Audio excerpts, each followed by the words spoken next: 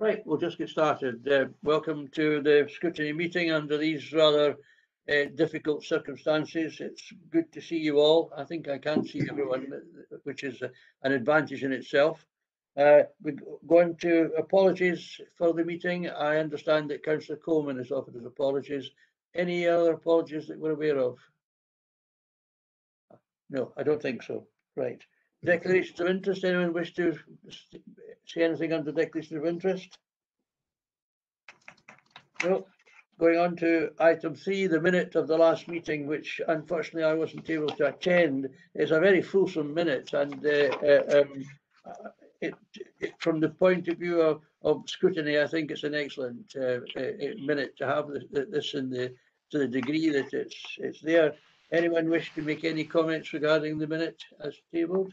Just to agree that that's an accurate record, Convener. Thank you, Alison. Thank you very much. We'll go straight on then to item 4, the rolling action log. Anyone wish to raise anything under this?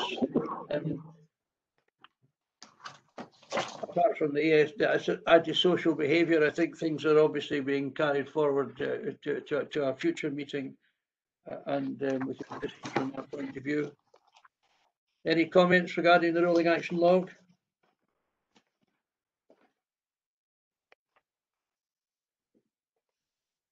If not, we go straight on to item 5.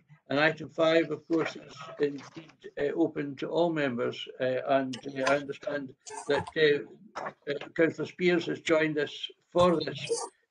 Robert, I picked up that you had some problems with the sound. If at any time you wish to come in and are not getting recognised, just shout out as usual, please, and we'll pay attention to that. And I understand that this has been taken by Kenny Gillespie. Kenny, I'm going to invite you to speak to the paper, please.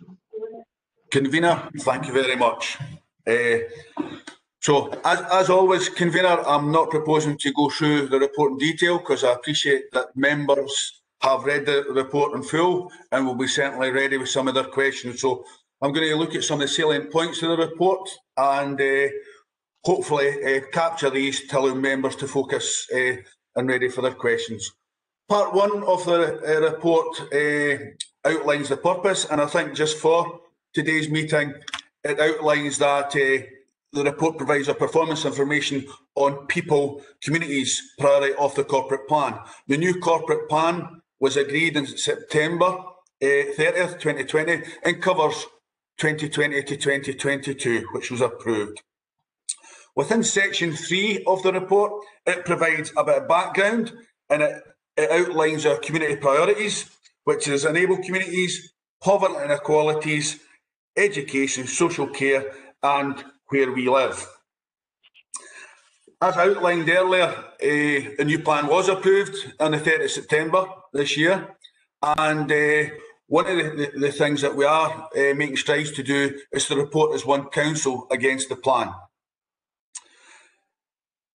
The priorities to deliver this will be in 2 ways. Through business as usual, that is focused on enabling people and communities, but also through Council of Future change programme that will help business as usual adapt. Section 4 of the report provides an update, a very detailed update of the 10 activities within the community priority. And as I said, I'm aware that members will have read that. I'm not going to go through these in detail. However, as I said before, there's a wide range of activities to support people and their communities within our services, with our partners and with our community partners. I think also, Convener, we will focus on working with our communities to move some of these examples highlighted from the change programme to the business as usual categories over the next few years. But we recognise this will require some big changes to the way that we work. The Council Future programme is putting support in place to help with that, and will provide updates at future scrutiny meetings on communities, along with appropriate performance information. I think it's safe to say that officers are proud of what we've achieved already and that we've worked hard to ensure that we don't lose what we gained through the pandemic in terms of our learning and our relationships with our community. Our continued challenge is to make sure that we implement our One Council approach. Convener, if I could take back to section 2 of the report, which outlines our recommendations for the Scrutiny Committee, which is to consider the performance of the Council against the priorities of the committees within the corporate plan. As always, Convener, I'm happy to take any questions, but I'm really pleased to say that there's a lot of other officers on the line today who will be better equipped to take these questions, and they're really looking forward to answering the questions that are asked by members. And if they could put their hand up, or the correct way for committee today to answer them, that would help yourselves, Convener. If they can't answer them, I'm happy to take them offline and come back to the individual members myself. Thank you. Thank you, Kenny. You're remarkably brief on the agenda, considering the fact that it takes a full cook's tour of the council's activities. I'm sure we can anticipate a lot of questions, and I would just simply like to throw it open to members to go on direct their questions, either in general or to any officer if they wish to specify. Who am I? Thank you, David. Sorry. Thank you. And David Balfour. David, all right, aye. Yeah, just page 20. It states there, I know it's no absolutely what it means, but it says safeguard their green spaces. What I'm wondering is, we used to have a community safety team who would deal with areas that were outside housing remit.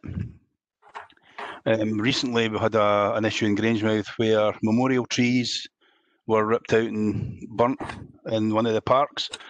And as it turns out, we have no community safety team or enforcement officers to cover these areas. Can you explain why that's the case and what can we do to fix that? There was a lot of damage done and a lot of very, very unhappy people in the community because of this. And it just seems that we've got nobody to turn to now to cover these areas for vandalism or anything like that.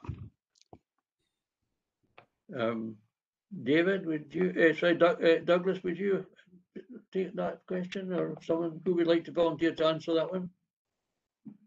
Douglas? I'll pick that up, Councillor. Yeah, I mean, the community safety team has been the subject of some change in recent years in working with colleagues in housing. We have arranged transfer of some staff into housing to allow a focus on neighbourhoods that relate to their service and the accommodation that they provide, the estates that they need managed there. But there have been savings in that team, a reduction in service that had to take place as a consequence. But we do maintain a level of service for enforcement purposes, and in fact, the enforcement officers were out and did note the damage that had occurred in the park and referred that on to the police for them to take action. So we do maintain a level of service, but not to the level that it's been able to be offered in the past due to the savings that had to be affected.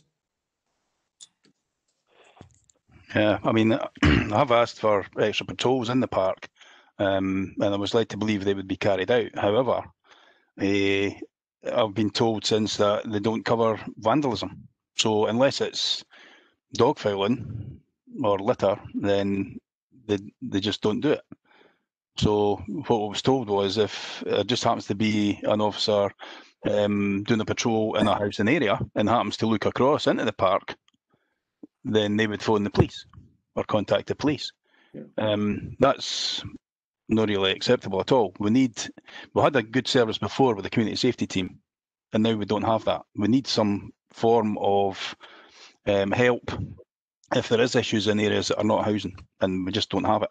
So we need to have a look at that. There's definitely a big change in the service there, and we need that sorted. Kenny, you want to come back in on that?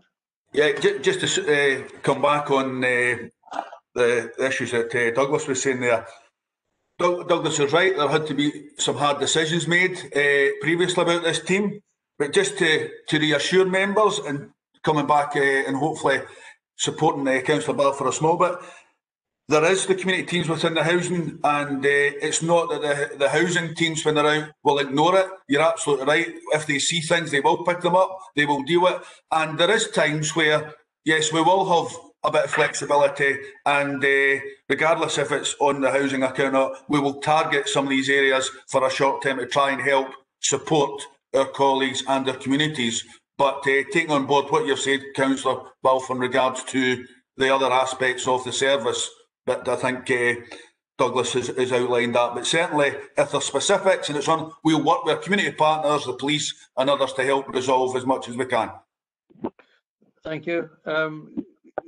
Councillor Grant, you were wanting to come in?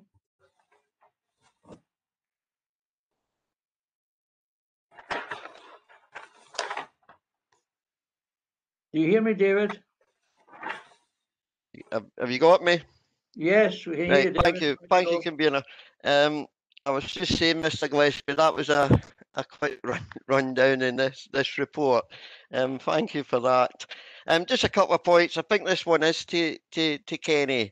On page 15.4.1, at the bottom it says additional, the vision has improved accommodation for young people leaving care using grant funding through the strategic housing investment. Kenny, could you explain that to me, what that actually means, please? Yeah, happy to do that. And I've also got a colleague, Natalie Moore-Young, who heads up that team as well, is there. But yes, this is where we've looked at leaving care, where we can support individuals, and members may be aware that we refurbished a property within the council area to support this. And this was very much a strategy where we realised that instead of when somebody gets a property, that we just put them into that property without the required support. And basically, depending on what their lifestyle's been or their background, youngsters do need support.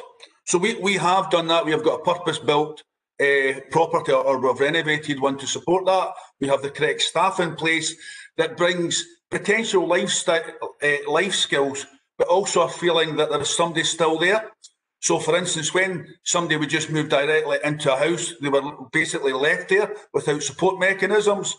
How do you get electricity? How do you deal with your money, support? How do you keep continuing the good work that you may have been doing and staying away from undesirable? So this is the area that we're focused on. It is something that colleagues within Children's Services and ourselves are looking at further to expand that scheme, because it's one way that we certainly see going forward will support our leaving care. It also ties into the Housing Rapid Rehousing Plan and our Housing First model, where at the first point of contact, it's not just about giving somebody a set of keys, it's getting to know the individual better and to establish if there's any support needs there, that we can start right at the first point of contact and not wait till things potentially spiral out of control, Councillor.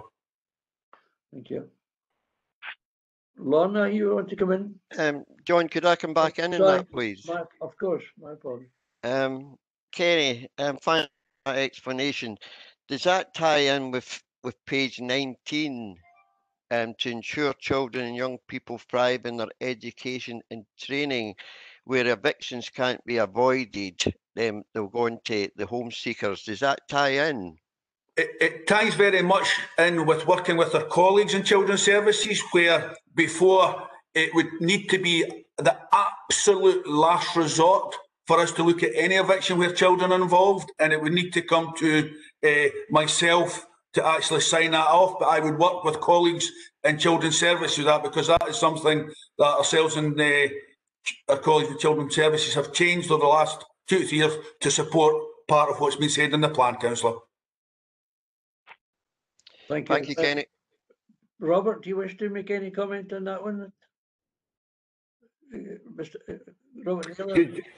Just to say, what Kenny's outlined in terms of the dedicated building that was converted, my understanding is that we've got something of the order of 8 young people in the flats that have been created, and there is a dedicated service to support these young people with a common area for the young people to gather.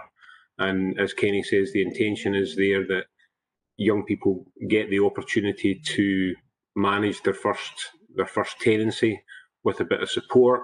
There's people on hand if there's any issues that emerge for them day to day.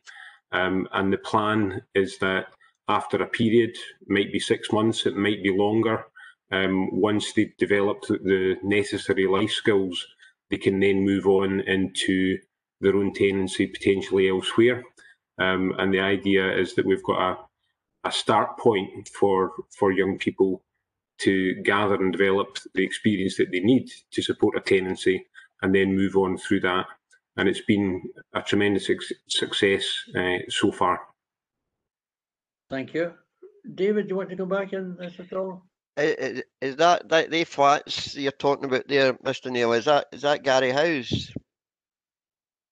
Yeah, it's Gary Place, and as Kenny Gary says, as Kenny says, we are exploring the possibility of doing that elsewhere as well. So what we did was got that place open now a little over a year ago.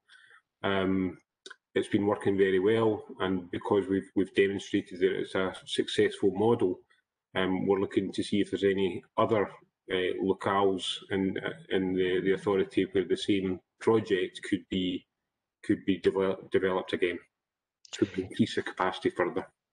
Thanks very much. I have actually visited it. Myself and Councillor Monroe went down and visited it. Thanks very much. Thanks, John. Lorna, would you come in?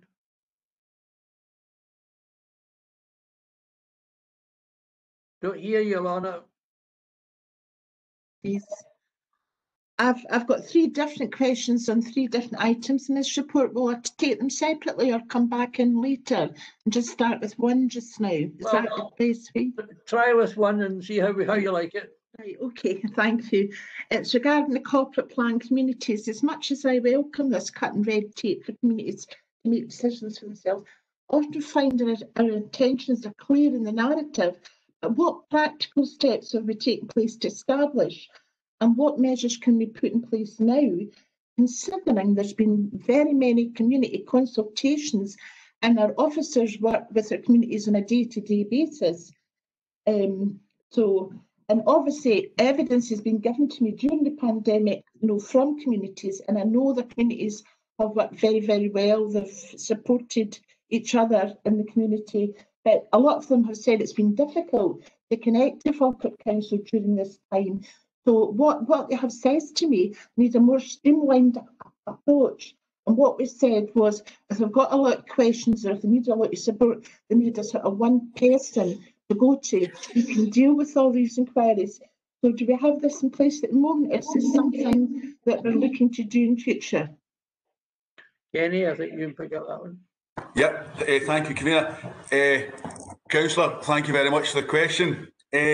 As members will be aware, a couple of weeks ago at the Executive, our Enable Communities Plan was passed by members, which outlines exactly what Councillor Binney was saying is how we are going to connect with the communities, and it's very clearly laid out there in regards to the lessons learnt from the pandemic, in regards to making sure that we use a lot more of our third sector to get to the people who have what we'll call the quiet voice, make sure that we do listen to communities, because one of the things that we have learnt, and we've learnt a lot, is actually very much the power of the communities and what they can do.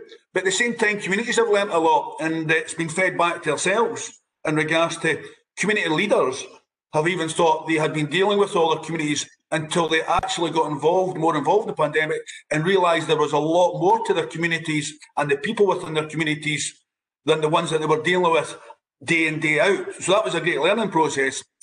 Members also might be aware, and Councillor Binney might also be aware, we were privileged within Falkirk, our third sector, where that Aileen Campbell, Cabinet Secretary for Communities, came and visited third sector on the back of the really good work that had been done and praised by our communities that were, and she's seen Falkirk in certain areas as an area of good practice and wants to make sure that we promote what we've done with our communities.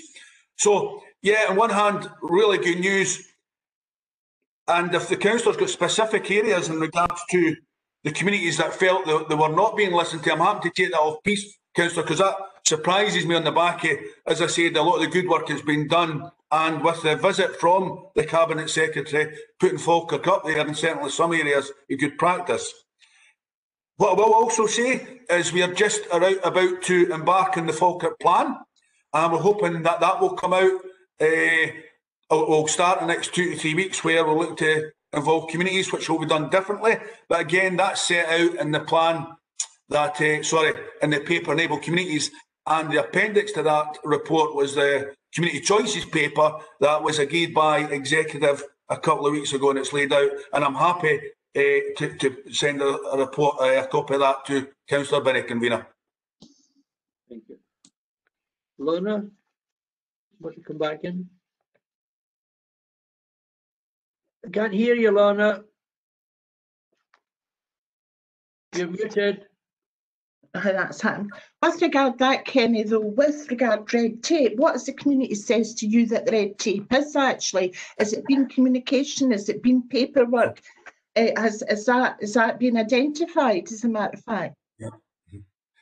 Yeah, sorry. One of the things about red tape was actually knowing who to go to, because one of the things, and apologies, I'll refer back to the Enable Communities report, because these were things that we did pick up because we listened to our communities, tying back to what you said, was very much they wanted one point of contact, they wanted a one approach, and that's certainly laid out within that report of how we're going to do that and making sure. One of the things going forward, and as part of the corporate plan is outlined, is about the one council approach.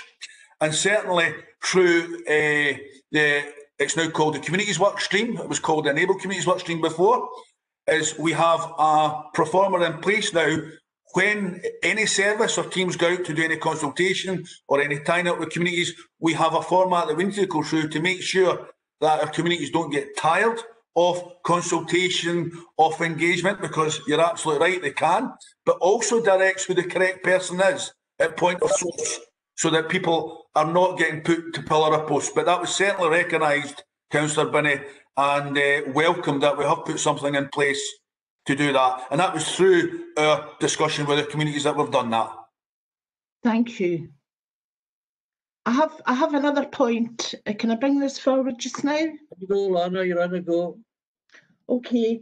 I welcome the switch to digital MEX and CCTV. How, considering the current pandemic, do we have enough resource in this area to progress these initiatives urgently?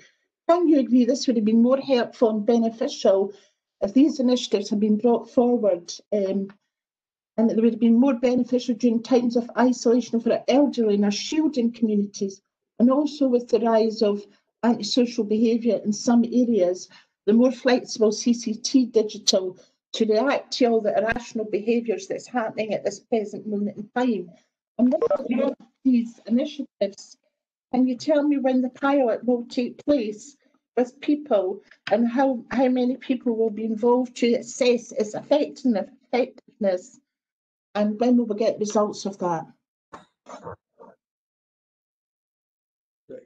You again, Kenny? Councillor, I've not exactly got all details, and I can, because it's so specific that the councillor's asked, I'm happy to take that off and come back to the councillor on that if she doesn't mind. That's fine, Kenny. Thanks very much. Thanks, councillor. Can I just acknowledge at this particular moment that, Councillor Goldie and Councillor Bowes have joined us, which is welcome, of course, to the meeting. Convener. I'm not quite sure who is what you're trying to get. Councillor Spears. Right, yes, on you go, Robert. It's on page 18. Build on new strengths created within our communities. I noticed you only mentioned one area that has been covered at the moment. I think there should be a message comes out to the council congratulating all the areas that have put a great deal of effort in. Of course, as you know, been involved with the Let's Feed Grangemouth campaign, with the Kersey Community Project in Grangemouth, at one time delivering 2,000 ready meals per week. There seems to be some difficulty back at the council level with coordinating help for funding and correlating the amount of food that's going out and who it's going to, so there's no double up problems. As you say, the red tape is enormous for us to try and to help enable communities, especially at this very difficult time.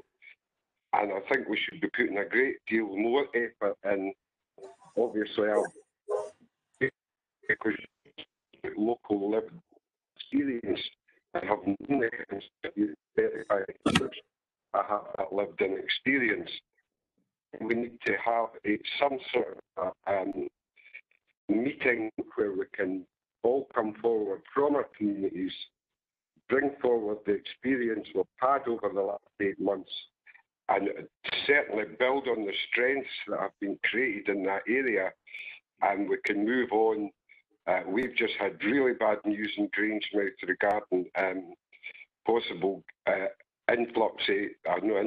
but greater unemployment in the area. And with the furlough scheme being somewhat, some people get it, some people don't get payments for that. We really need to be seriously looking at how we can maintain our communities, and certainly let's feed our communities. But I think we need to have some sort of a special meeting where we can get together and go through the positives and negatives that we've experienced up to date. Thank you, Councillor Spears. You certainly highlight some excellent work which can be overlooked, and certainly can't be overlooked. And it's good of you to bring that to our attention. Anyone wish to make a special comment on that particular theme? Alison, Councillor Black, Alison. I was going to ask some questions about something else, but I would agree full-heartedly with Councillor Spears, and I think that there was a lot of organisations throughout the district that really came together and did a lot of great work. And I think that mental health in terms of our communities is a huge issue going forward. And again, those community groups have got a great role to play in that, and trying to keep people going when they're having to stay in the house, etc., and are quite vulnerable and don't see anybody. And I think that a meeting about that with elected members would be good, because I think it is good that we all sing from the same hymn sheet going forward. Alison, we'll come back to you on your other points, but perhaps anyone, Kenny, do you wish to make anything comments on? Yep,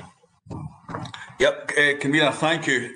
Take on board the issues that Councillor Spears has said, and just to give members a bit of background, every Thursday, and I appreciate partners of all agencies meet and discuss the ongoing issues, and we do have things in place when which we need to, where emergency supplies, food is required. We have due process to go through, and that ties back to Councillor Spears' red tape, and that's certainly something that we're looking at. I mentioned earlier about the Falkirk plan. Councillor Black just raised there about mental well-being, and that is one of the priorities that we'll be looking at. And it's probably fair to say, Convener, and apologies, I'm kind of a wee plug here, that members will be getting correspondence from ourselves either later today or tomorrow about going forward about the Falkirk plan, where it's exactly what members are saying now. We're looking for members to be totally involved in that, as well as our communities, to help take things forward. So there will be provision to take forward the views and make sure that we are capturing everything in our communities to support it going forward. Thank you. Councillor Spears, I should give you the opportunity to come back, because obviously you've raised an extremely important matter which we can't afford to let slip. You wish to come back in? I'm sorry, that your sound's not very good, but we can hear you. Okay, thank you. I think this is our main priority as a council at the moment, that we see a community through this pandemic. we let's feed our communities. Mental health is an enormous thing in the area, especially with senior citizens. Some of them have been trapped in their own home for a considerable amount of time. We need to see more about what communities are more affected by COVID-19 than are not, so we can start opening up certain areas. I appreciate that as a government decision, a Scottish government decision, but we are now getting to the stage where people are increasingly isolated. I know with the people we're delivering to, we're the only people we see. We desperately need to have a meeting as a council where we can all bring forward the good and the bad that's happened, and really start getting more organised and chat a way forward, because this could go on for some time. I mean, I could go on all day about it, and that's why we need to have some form of meeting where we see that monies that are coming in are evenly distributed, areas especially of special need are being covered, child deprivation and child poverty is especially being looked at, and we need to get a joined up plan here where we know where food's going, where food's not going, if there's double deliveries. Every organisation needs to put in a list. I know it sounds a bit Big Brother, but we're getting to the stage where things are desperate. I know in Grangemouth we've had to start selling furniture. We're not allowed to sell, but for the nations to buy food, things out there are extremely difficult in certain areas. And unless we come forward with a plan, one, recognising who's doing the work, and two, making sure where the need is greatest, that's where need is open. Thank you, Robert. I think we get that message. I hope we get that message. It certainly is very important. I'm just not sure. Dennis, you want to come in? Don't hear you, Dennis.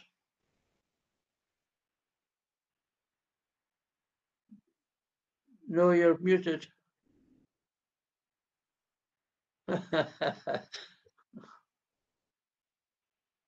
No, can't hear you. You're still muted. Try now. Sorry. I think, Councillor Goldie, you're having problems with your microphone because you're not muted, but we can't hear you.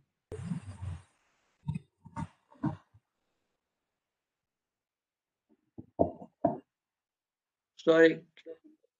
Can we give you a minute? And I think I promised Alison that she would get back in. Okay, I think Mark had his hand up just in response to Councillor Spears' question to follow on. Sorry. And then my apologies. Apologies. I'm getting distracted by that. Sorry, I didn't mean to overlook any follow-ups from Robert's important points.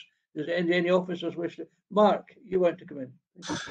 Thank you, Convener. Thanks very much for that. I think the points that Councillor Spears makes are really, really important, and it's something that, as officers, we are continually considering. As Kenny Gillespie stated earlier on, we meet regularly every Thursday between 4 o'clock and 5:30 to discuss the very points that Councillor Spears was raising. We're now going to meet on a twice-weekly basis because obviously things seem to be worsening for a lot of people, as Councillor Spears highlighted. And particularly in terms of financial insecurity, I'm certainly aware that the Scottish Government is going to be allocating Falkirk Council some money that has to be spent up to the 31st of March that may well begin to address financial insecurity as well as food insecurity. And we do need to get into conversations with our communities and with elected members about the priorities for spend on that, and also the mechanisms that we can, as a council, can ensure that the food is being prioritised on the people who would most need it, and that also that we take a cash first approach so that people who are entitled to benefits and are actually maximising them as much as possible, as well as getting access to food that tackles some of the food poverty that's existing within our communities. So we are really beginning to address that. I know there's been a lot of learning as we've moved through the pandemic, and we've really took that on board and tried to give consideration to that. And it's not just as a council, we're working really closely with our third sector partners, as well as, importantly, the other public sector partners. That includes the Integrated Joint Board Health and Social Care Partnership and Forth Valley NHS, to really develop a partnership approach to this, because it cannot be a one council approach that just resolves these situations. It's going to take a much more complex set of responses, and that's what we're trying to develop. But we are trying to take the points that Councillor Spears has highlighted to us. We are trying to take them on board as much as possible. Thank you for that, Mark. Now, where are we going from here? Alison, I did say to come back to you. Thanks very much. I've got three things I just want to mention, and the first one is that if we're delivering on the community's priorities, then one of their priorities is the community warden team and feeling safe in their communities, and especially going into the winter. There's an awful lot of, in Grangewith, there's a lot of flats, for example. A lot of these blocks of flats, the doors aren't working, the front doors aren't working because the repairs are behind. There's a lot of issues with repairs getting done, etc. They're kind of behind. So people are feeling kind of scared, and the community warden team did a great job with that type of thing. But they are stretched. They are stretched now. They're not doing what they did before. There is a lot of issues with antisocial behaviour in the parks, etc. And people don't feel safe. And I think that because that's a big community priority, we need to look at that again. All right, it was a saving, but we need to look at that again, because we need to make sure that the priorities that we're delivering are the right ones for the people that we represent. So I think that's something we need to look at going forward as the community warden team, and how, I know it's been reconfigured a couple of times, but maybe we need to look at that again. So the second thing I just wanted to say was that when we're looking at the cycle routes, etc., is that there are areas that haven't had an awful lot of work done in that area. I'm thinking about an important one is Grangewith to Bowness, just for one example, and maybe we need to look at that and see where there is a lack, where we need to go and put more infrastructure into cycling. And the third thing I wanted to say was that there is definitely a review needed to be done with regards to housing repairs, because there are definitely issues with communication between departments, between different sections of housing, and I think that the customer service could definitely be improved. That's the three things I wanted to highlight. Thank you, Alison. Douglas, do you want to come? Can you come back on these points?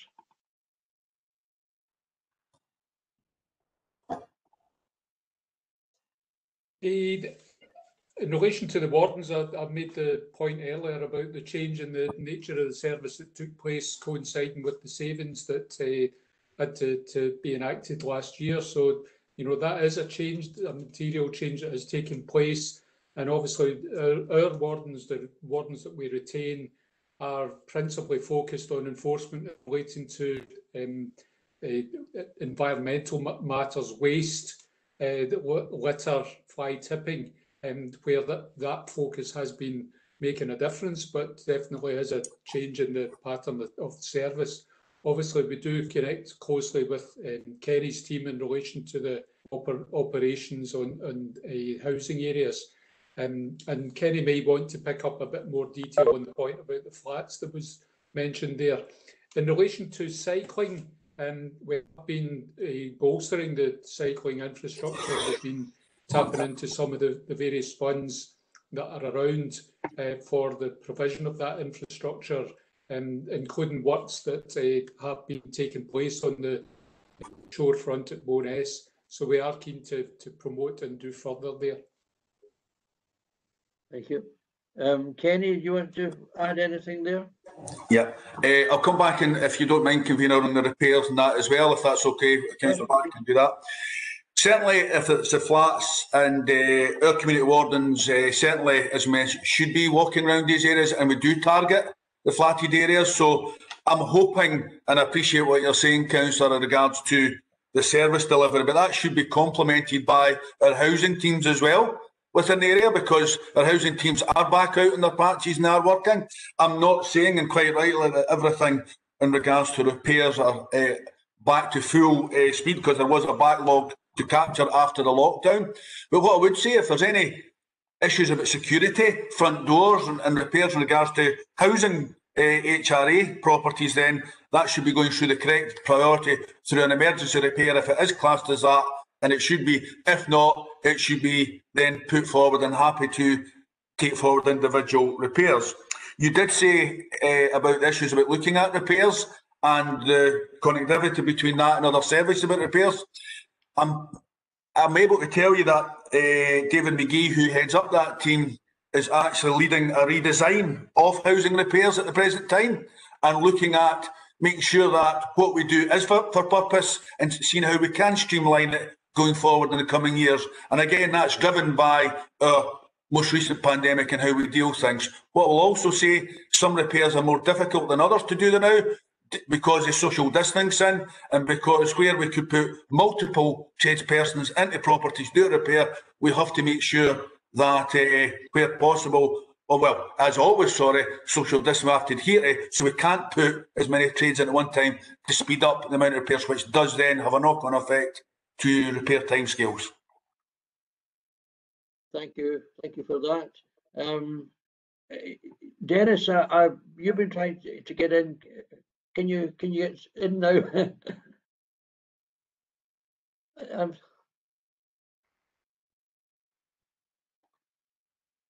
I'm sorry, Dennis, there's something wrong. I can't hear you. Dennis, it might be the volume on your laptop. See if you can turn the volume up on your laptop individually.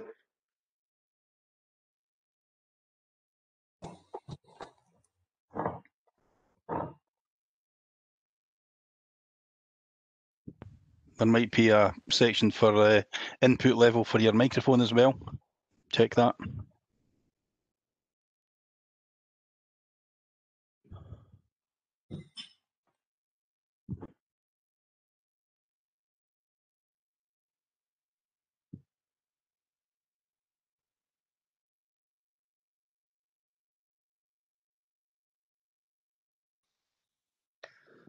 No.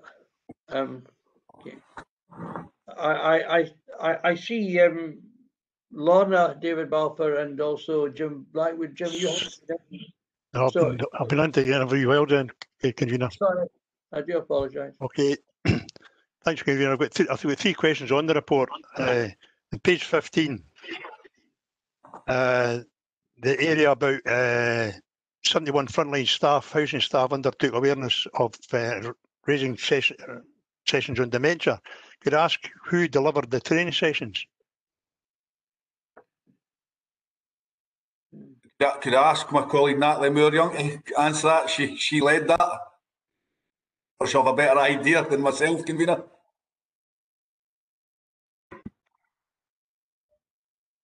Councillor Blackwood, I'll confirm that and come back to you.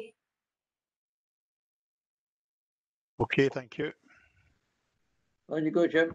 Right, the second one is on page 16, and it's about during the pandemic, the Go Youth Trust had a change of direction, and it appears to be very successful. I'm just wondering if this approach will continue through Christmas and beyond lockdown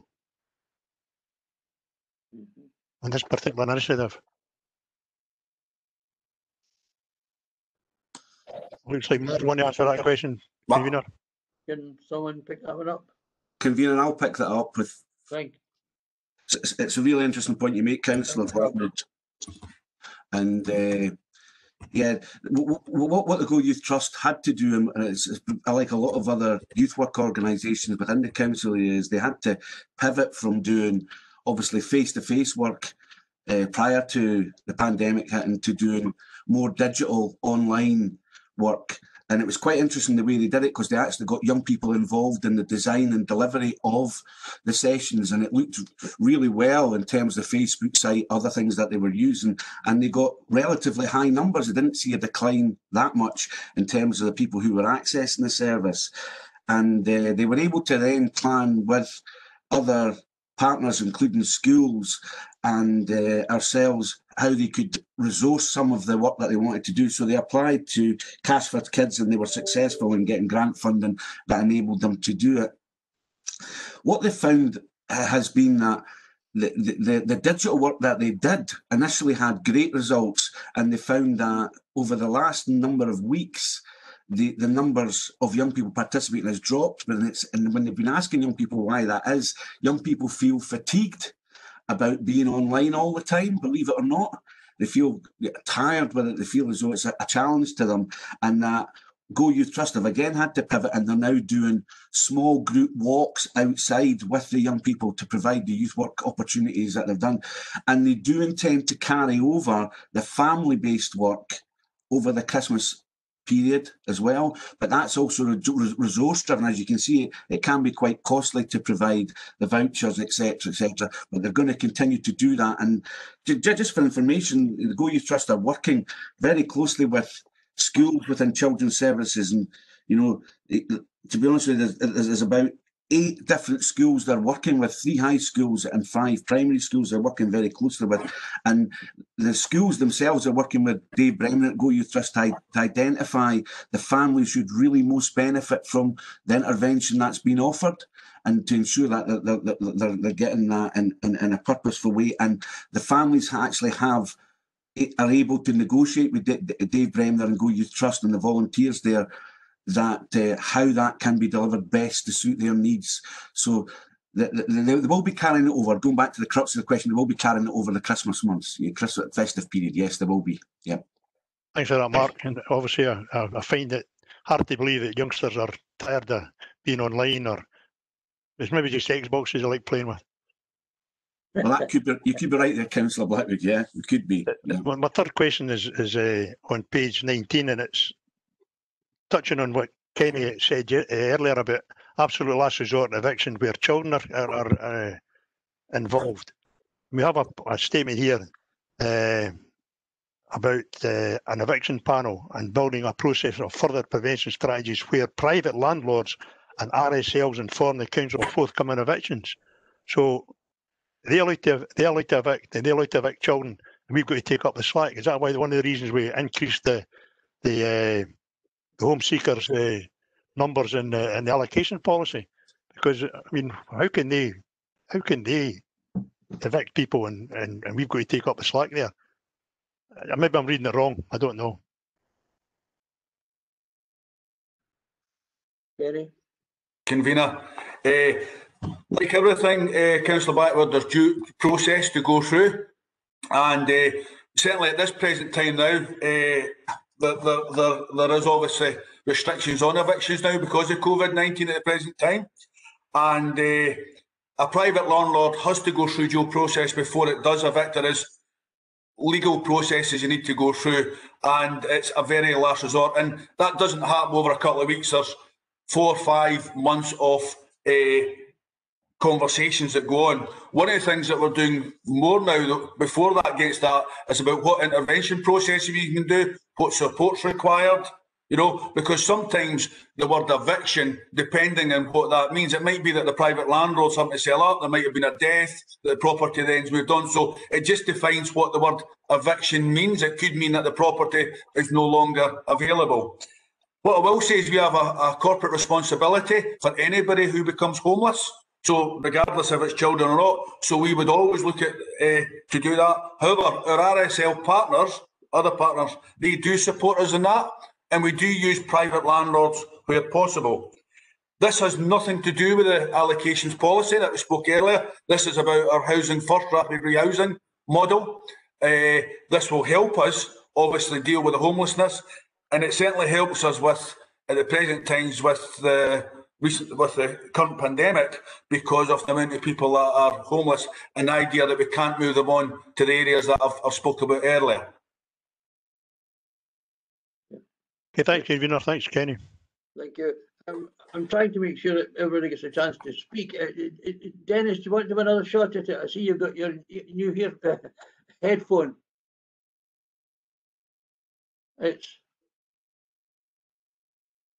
It's a strange experience not hearing you actually speak. He's on mute. Can I just say, sometimes when headphones are in, they've got an on-off switch on the cable or on the earpiece, and maybe that's what's switching it off. I could be wrong. I don't have headphones myself. You're still muted, according to.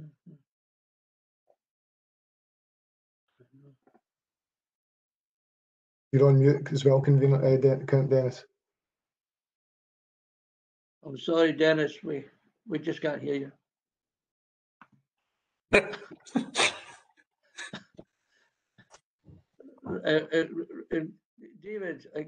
David, while we're waiting, David Balfour. Yeah, thanks, Convener. Just a couple of points. One that Councillor Black raised was the cycle route out to Bowness. The path that runs to Bowness currently, I've raised it in the past, and it's not really been sorted.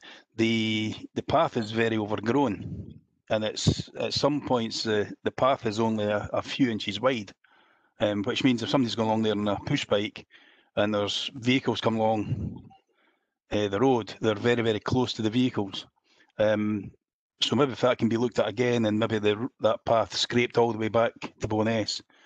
There's another couple of things. Repairs, I've had quite a few coming in that are ones that have kind of been lost in the process, if you like, and they've been waiting on them getting repaired for a long time. However, saying that, when I contact Mr. McGee and his team, I've got to say they're right on the ball, and they try and get stuff sorted out right away. So that side of it is very good. And just one other question. We mentioned about the enforcement team. How many enforcement officers have we got, and how many are actually available to do patrols and stuff at the moment?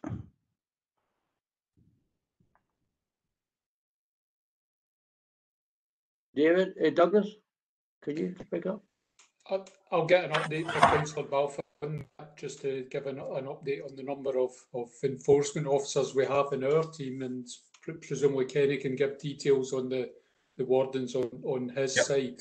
And I'll pick up with our environment team in relation to the maintenance on the path between Grangemouth and Bowness. Okay, thanks for that. Kenny, do you want to come back in? Yeah, Councillor Ball, within the housing sector wardens, we have 6 wardens who patrol and do that, and they're available most of the times depending on what their shift patterns are. With regards to repairs, and thank you very much, and I appreciate that some repairs are missed or some are. To give a bit of context to that, there is over circa 50,000 repairs done a year, and you're absolutely right, we will miss some of them. And the thing that does help is if we are contacted by either tenants or yourself to make us aware of that, we try as much as possible to respond as quickly and efficiently as possible as well. Yeah, certainly, in my experience, have been very, very good. I've flagged something up that they've missed. So thanks for that. Lorna, sorry to keep you waiting. That's no problem, thank you. We'll all be aware regarding getting outside in the fresh air. It's good for your mental health. Many more people in the community are doing that. They're cycling, they're walking. This is very important. It's just as important or more important than, obviously, giving food to the communities is very important as well. It's because of all the changes because of the pandemic.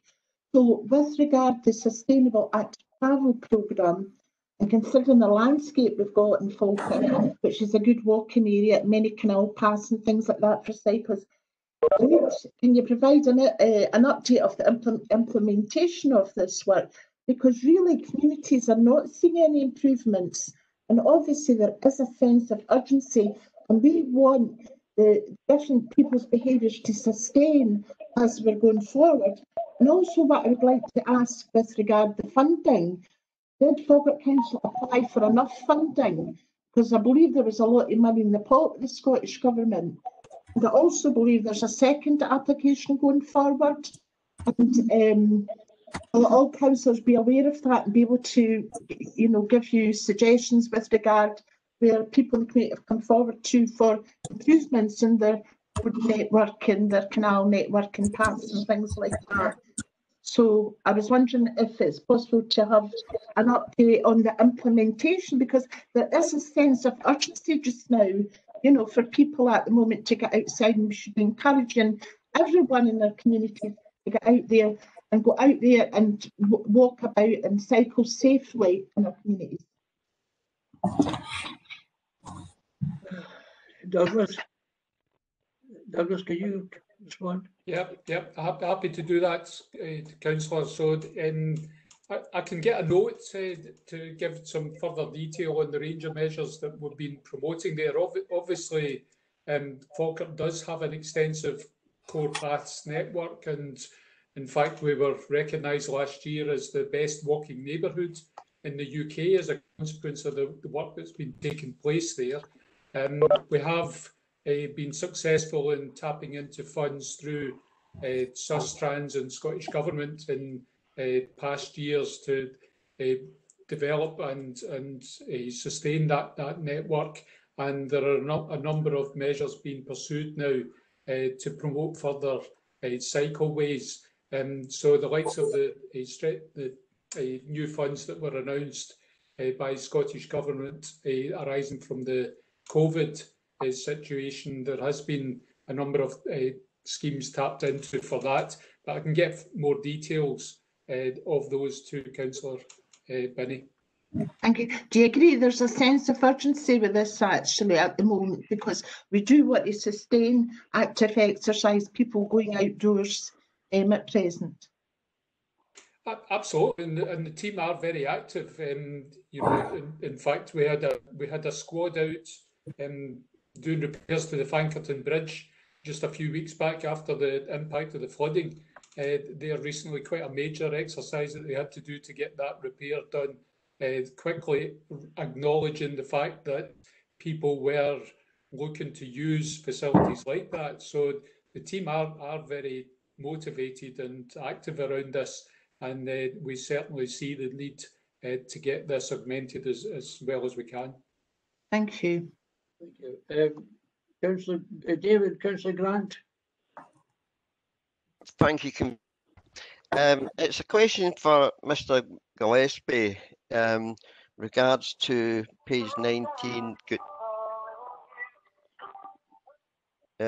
With regards to the strain on the seekers. As you know, Kenny, I have voiced my opinion a couple of times about why we changed it from the 33% to the 45%, etc. Has there been any feedback, Kenny, from any residents since we implemented the 45% rather than the 33?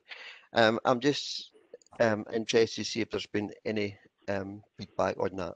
Thank you. Convener, thanks. Councillor Grant, the actual new allocations policy only started live in October, just there. And as members are well aware, we have an outstanding remit after a year to come back and feedback on the split to members to look at it.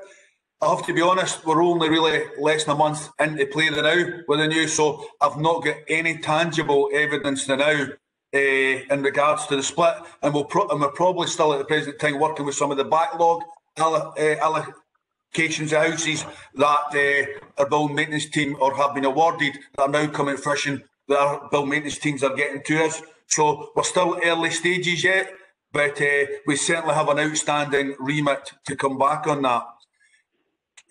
For the convener, could I also, I think earlier, just a point through modern technology. I think I was asked earlier who delivered the dementia training. Happy to say it was Age Scotland from earlier. I've been advised by my training team. You asked the question, convener. Thanks for that, Kenny. Thank you. Dennis, could you? Yeah. Can you hear me now? Yeah. Oh, yeah, that's great. Yeah. Oh, well, thank goodness for that, or I was just going to smash this computer. Anyway, but everybody's been fine, and I thank you for your patience. But the main issue, the two main issues I would like to talk about, and I'm glad that Robert Miller has come back online. If you look at some of the schools, particularly in Camlin Education Centre being the worst, the refuse has been lying there for about 4 months. It's dumping. People are making dumping sites, and it's so unsightly. It's unbelievable. It must also be a hazard. Now I know that a lot of people have reported, particularly Cameron Education Centre, it's an absolute disgrace, and it's a health hazard. Now I know that it's illegal dumping that's happening, but something has to be done. If anybody wants to go and see that, so I would ask that something get done about that. The other thing, because there's been a lot of points raised and all very valid, but some of the other stuff that I would like to talk about is the care of people in their homes and the placing of people in homes who could be on life's downward cycle, as they say, and probably, I mean, I'm not a doctor, probably a great number of these people have got medical conditions. However, the treatment that people are receiving at the minute, the neighbours, we keep talking about what we care about our neighbours. Now, I'm talking about elderly people who, unfortunately, again, people put in beside them in the same floor in the block or in the same high flat. I think there's a story today, might be in the Falkirk Herald, I'm not sure. These people, their lives are a total misery. 24 hours a day, and during the lockdown, these people couldn't even go out. Now, I'm just going to come quickly to the point because we've been very fair. I think we have to realise and take more care, especially during the pandemic when people couldn't escape a problem neighbour.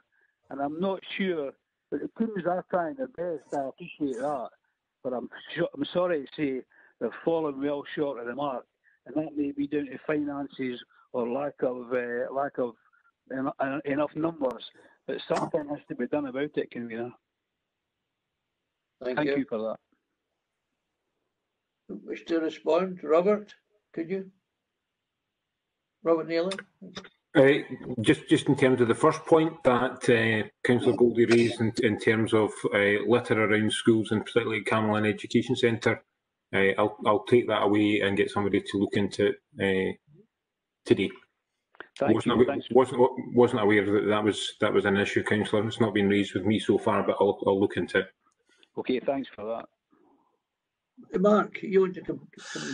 Just following on what Robert said there in terms of what Councillor Goldie's question about illegal dumping at Camelin Education Centre, that was raised with me yesterday at 4 o'clock. My understanding is that that's now been actioned today and it'll be removed ASAP by waste. Okay, thank you. Splendid. Dennis, do you want to come back in? No, just to thank the people, but we need to talk. I need to talk to somebody about this, the carry on with the housing, because it's going to cost people lives. And I must say this, I'm not trying to be partly political, because we're all involved in the moving the headquarters and things. People question how we can organise to move a full workforce, but we can't organise to protect some elderly person in their home. And that is a big issue, Convener. Thank you. Quite well taken. Could I come in on that? Alison, yes. Yeah, which is, I would agree with Dennis. I think that I have had several inquiries in recent months that have been quite upsetting. And when I spoke about mental health earlier on, I was thinking about that as well.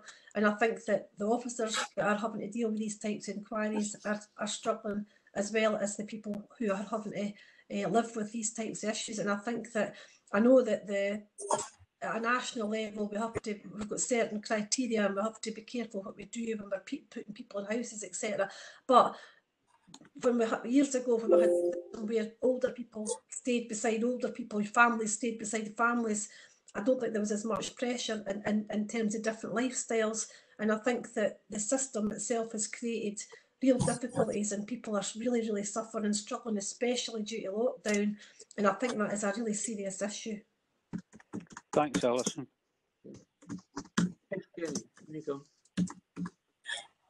Convener, no, don't disagree with what local members have said in regards to the heightened issues regards to what the lockdown has caused. You're absolutely right, we're well aware of that and the support that's required. And I think some of that will be covered in a following report under the ASB about how that has been picked up, and I'm sure Natalie will go into more detail in that report.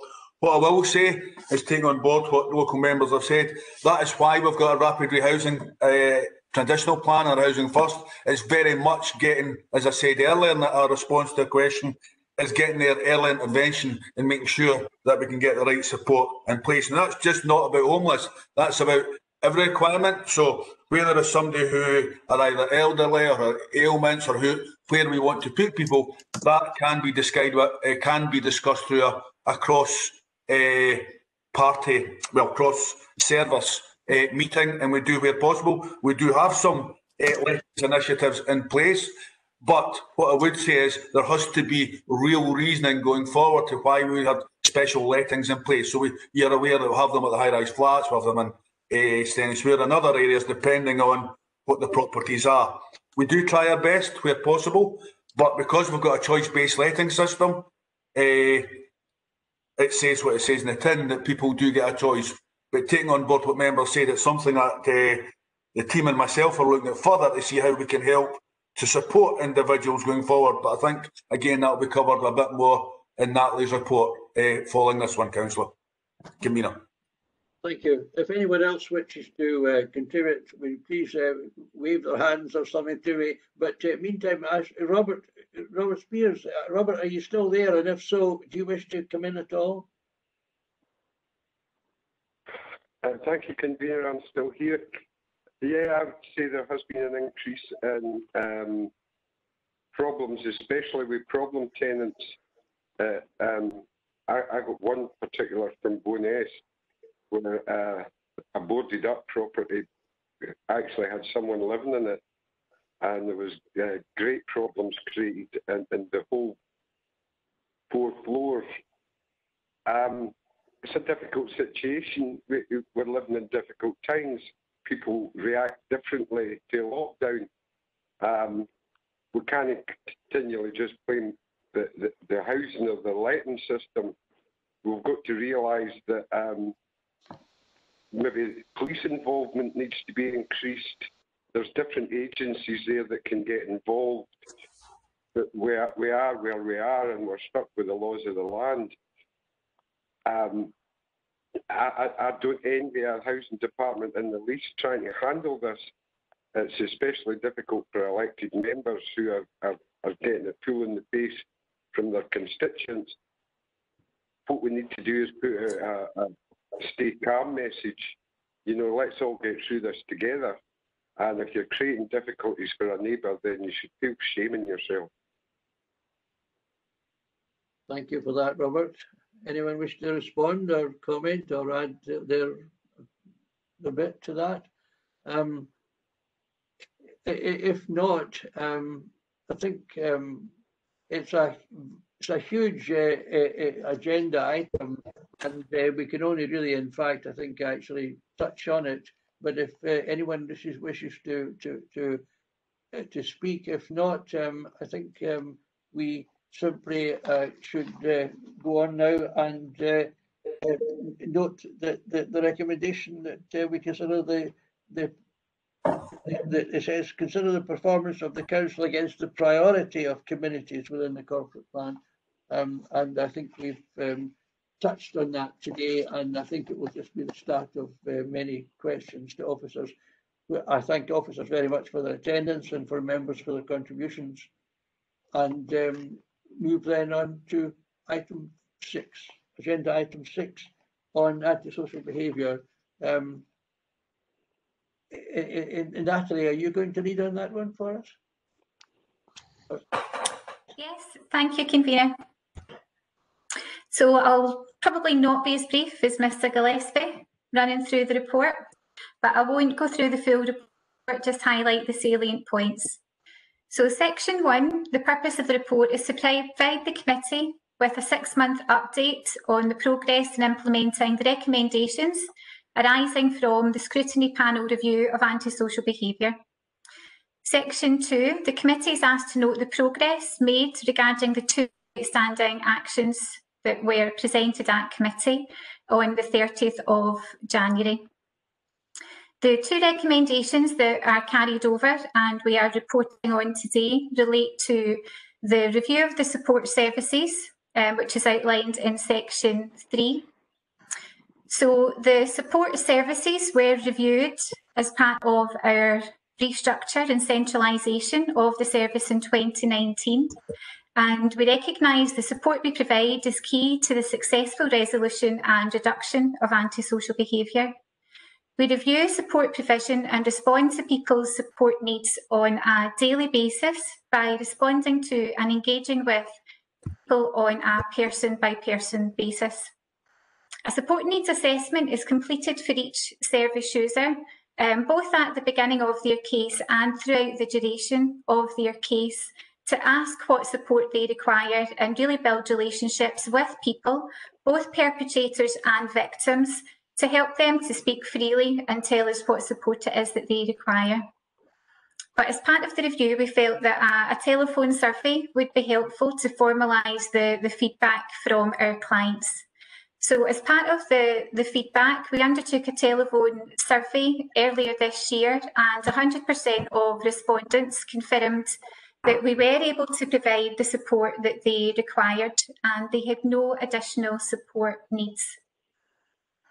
Our person-centred approach means that we are able to remain flexible and adaptable to meet people's needs, and we have engaged specific specialist services during our cases, such as engaging support for PTSD, Alzheimer's support, along with a range of others. Section 3, in terms of guidance for members, due to the current circumstances, we have put some information online, which includes the members' information leaflet and also the presentation for members, both of which are available within the members folder that you have online. The information leaflet is also available on the website. Once things do slacken, then we will be able to look at meeting virtually, but absolutely welcome the opportunity for members to speak to individual service managers and coordinators to find out more about any specific area.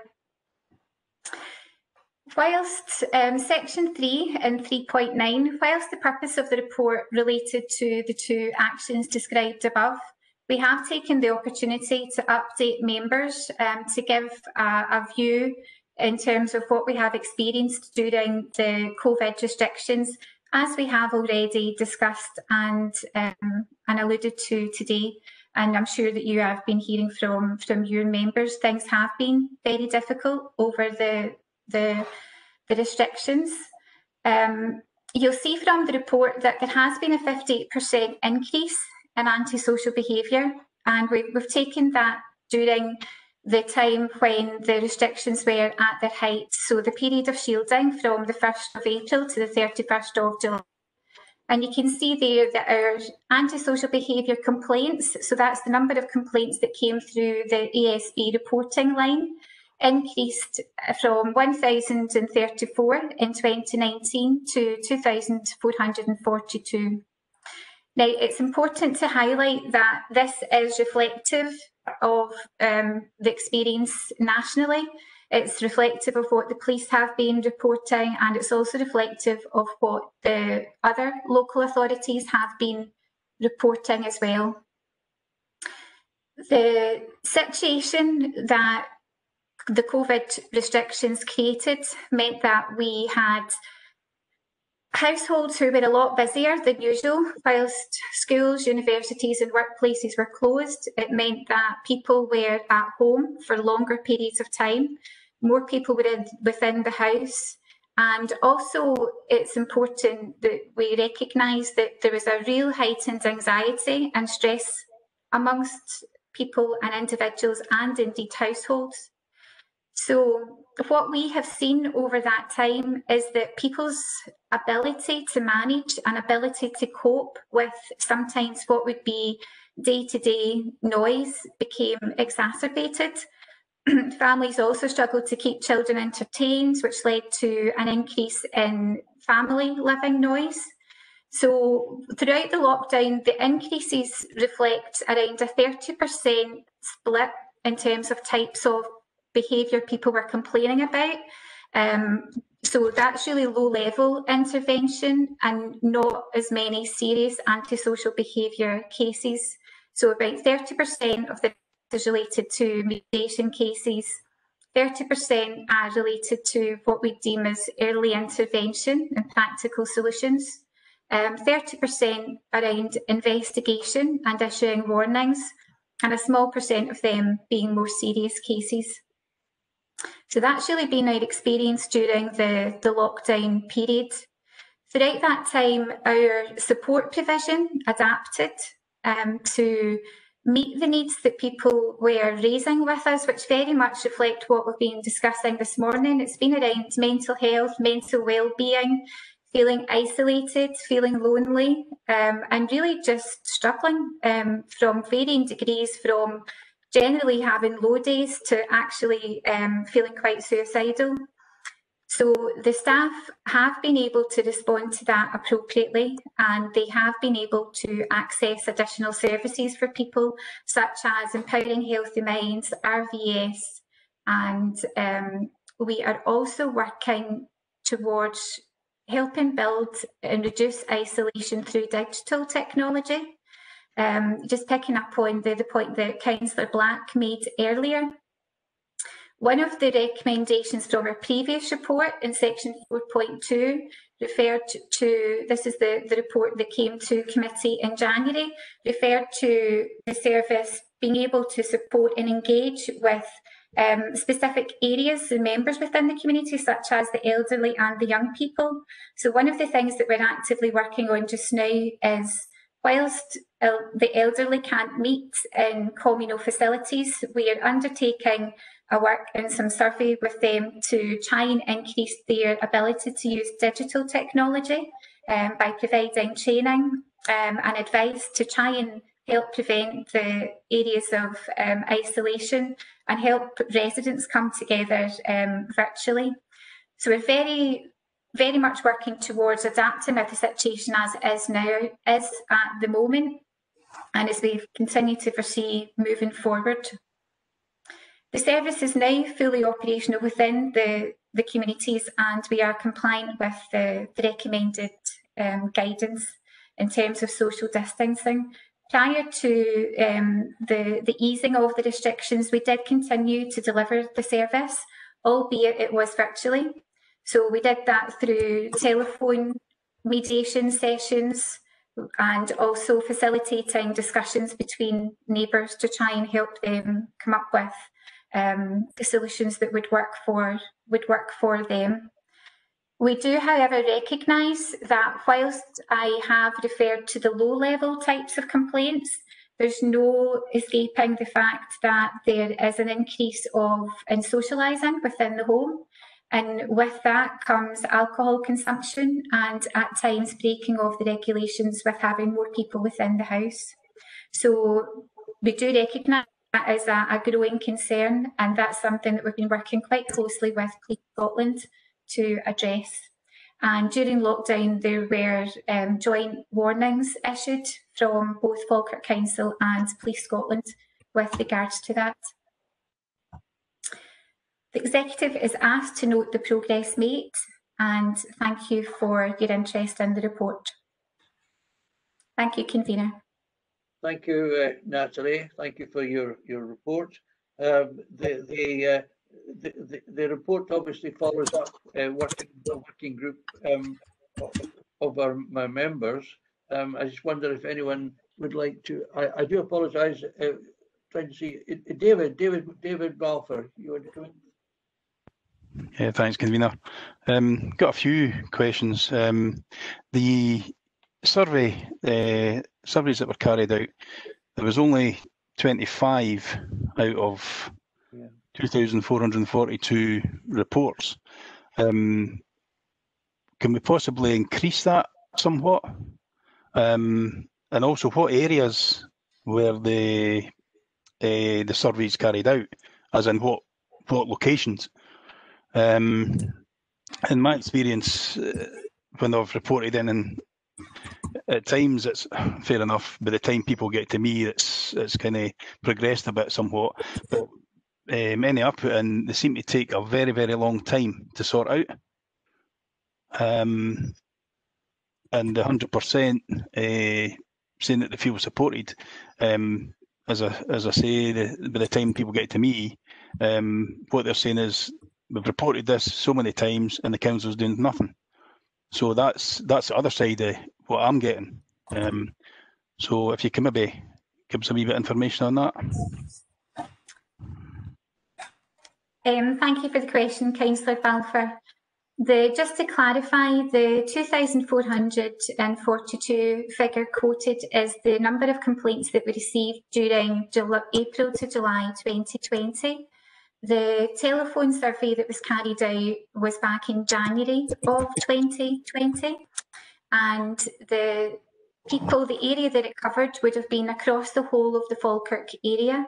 And the way that we identified people was through cases that were closing. So we had a 2-week period whereby every case that was at the case closure process, as part of the case closure process, we have a conversation at the end to confirm with people what the current position is, ask for some feedback, and obviously advise what to do if anything does happen again. So as part of that case closure process, that's where we carried out the telephone survey. We do, throughout the whole of our work and engagement, continually ask people if there is any support that they require. But the telephone survey was really used as a formal mechanism of recording and capturing that, because it's not something that until then we had captured. Okay, so the surveys that you did, that was every case that was getting closed. So you had a range of different types of cases. Absolutely, yes, absolutely. Okay. And again, it was an equal split, and we also had, from the 25, 19 of these were victims and witnesses, and 6 of these were perpetrators of the antisocial behaviour as well. Okay, and is there scope to extend that to cover more surveys to give a better indication of how things are going? We could consider that. We did, in the past, we always asked people for feedback. So we used to provide a postal survey at every case that was closed. The reason we stopped doing that is we found the return rate was extremely low. We then moved on to trying to speak to people, do a follow-up case closure survey, but again, response was very low, and particularly one of the reasons we identified was that people aren't too keen in receiving calls when it's caller ID, which is why the sample survey and the telephone survey was used. But I'm happy to consider additional support survey if that's something that is going to be of value. I would say though that with the way that we are working, particularly in relation to lockdown, we're very much focusing on more in-depth discussions around how people are coping, and we are finding that people are able to speak a bit more freely than what they have previously when they aren't coping. Okay. Do we have any information on how long cases are taking, and a kind of average and maybe the longest sort of case, and also how many repeat calls that people are putting in for a case? Like if they've got to keep phoning every week for months, sort of thing. Is there any data on that? I can give you averages. I can advise that firstly with legal cases, they're long. I mean they're long and protracted by nature. So we can have a case, say for perhaps six to 8 months prior to moving into court action. Once we're in court, you'll appreciate that case stays open with us for a number of years, which can be 2 years for the whole duration of the ASBO. In comparison, mediation cases are generally kind of between 4 to 6 weeks for them to be resolved. The investigation conflict resolution cases are around 6 months. However, that's very dependent on the frequency of the behaviour and how how well we're able to identify corroboration of a complaint. We do have a very structured process, and we work through a methodological approach using the national government's PIERC framework. So there are various steps that we move through to ensure there is engagement with the perpetrator whilst we are supporting the victims. Okay. All right. Thanks for that. Okay. Councillor Grant. Thank you. David, you were... Thank you, convener. Morning, Natalie. I've just got a couple of questions. See, when we would, Councillor Balfour touched on it briefly there, when we're making a complaint, as a councillor, when they come to us, they, yes, are usually at their wit's end, and we say, my advice to them is, look, you must keep reporting, and to either the council or the police or to both. This is, they get fed up reporting because sometimes they think nothing's getting done, etc., etc. Do we have such a thing in the council that if they stop reporting, then the antisocial behaviour person is then given a kind of new lease of life as if they became good? Is there a time limit on that kind of thing? If you want to use that one. Yes, there is. Yeah. What is the time limit? So each case is, we look at a 6 months period. So generally, if a warning is issued and the person, there is no further complaints for a 6 month period, that is the guidance that officers work to. If there, that would be then be back to the beginning for a first warning. However, there are occasions when, by the nature of complaints, that's not the case. To give 2 examples of that, we have had neighbours, for example, who have a caravan, take the caravan away so they're not home and able to report. Doesn't mean to say the behaviour stopped, it's just that they're not there to witness it. Another example could be where the perpetrator moves away from their property for a considerable period of time. So again, it's not been a change in behaviour, it's the fact that they've not been present to cause the antisocial behaviour. So again, there's always a person-centred approach around flexibility, but we balance that out with consistency. Thank you. See the mediation, what usually happens with us, they come and they tell us what's wrong and we go on to use guys or the police, etc. And then the step is the mediation. Do we have a success rate or figures how that works? Because they don't then get back in touch with us and say, I met the neighbour, we are in mediation and everything's great. They don't get back to us in that stage. Is there such a thing as statistics how the mediation works? Yeah, we do. The complexity with mediation is whether people are willing or not. Mediation is highly effective when both parties are agreeable. And really we're up in the 90s. If 90%, if people are willing, then generally that's the percentages we're looking at, people moving through the process and coming out with a long-term resolution. Our challenge is when people do not want to participate, that's the challenge, whether that be the person who is complaining, and quite often, particularly now during lockdown, with people's tolerance levels being lower and their well-being being poorer, they don't want mediation, they don't feel able to do that, and secondly, they want a quick fix, they just want the person to be moved, which, as we know, is not a quick fix, and it's not our desired approach. Last one, convener. Thanks. I do understand that people don't want to do the mediation, but I was just wondering when the both parties do agree how the success rate was, and it seems to be actually very good. Last one, Natalie. The noise recording machines, you know, when people have said they're getting noise during the night and all this kind of stuff, are they back on? Are we still can't do them because of COVID? You know, the officers couldn't go in to put the machines in. Has that been updated? Thank you, Councillor, for the question. I'm delighted to say they are back in and they are up and running. We have 2 machines with potentially another one on loan coming from Environmental Health. So there is a good success rate in the use of the noise monitoring equipment. You rightly identify the challenges that we encountered, but we have changed the way that we work to enable the officers to be able to go in and install this safely and remove it safely. Thank you, Natalie. Thank you, Convener. Councillor Gordy, can you get back in? Yeah, can you hear me, Convener? Yes, I can hear you.